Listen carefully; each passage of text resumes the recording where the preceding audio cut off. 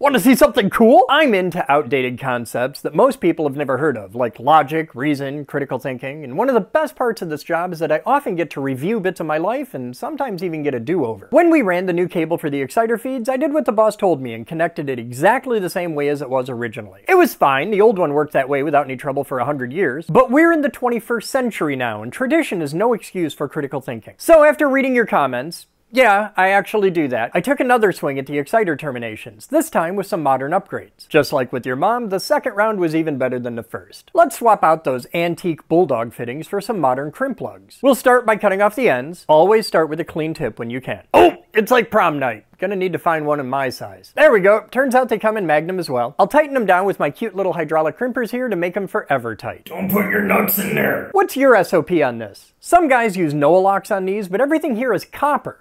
Comment with your thoughts and bonus points if you can cite a source on it. Not only will we add a protective layer of heat shrink just to make it pretty, we'll color code it for polarity as well. This is DC, so red for positive, black for negative. It's only 120 volts, so we don't really have to fuss about with insulation too much. Pro tip, reverse these every 6 months or your slip rings will wear unevenly. The generator doesn't care about the polarity of the exciter, but the rings do. I even added a weather head. Yes, indoors and kicked off horizontally at a 90-degree angle to clean up the look of all this with the bonus of keeping the cables well clear the spinny bits. There! That's way more better and should rock on just fine longer than any of us are going to be alive, and that's pretty cool.